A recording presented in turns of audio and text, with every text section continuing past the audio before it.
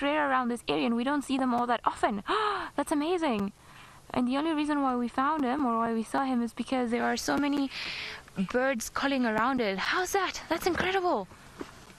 The white-headed vulture.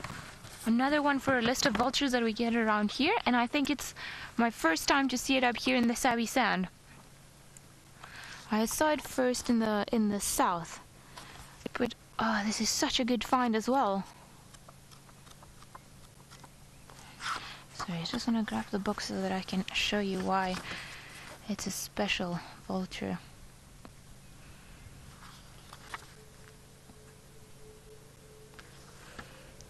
That is incredible, guys. And Hosanna's looking in that direction as well. I think maybe also he understands just how rare this vulture can be. Very exciting times ahead. They're normally in pairs, so I wonder if perhaps the other one is not somewhere around here as well.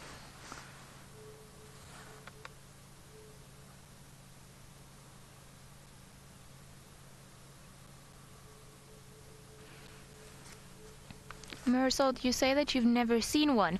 Well, this is amazing. We've got another big one to tick off our lists. And I would like to thank Hosanna for bringing us here and then us being able to spot it. I think even the leopard got involved in this teamwork.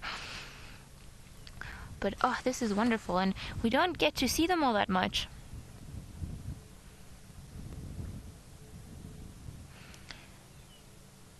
Lara Moore, you're wondering how big it is. So it's about 92 to 96 centimeters according to the book, and it's currently classified as a vulnerable species by the red list of the IUCN.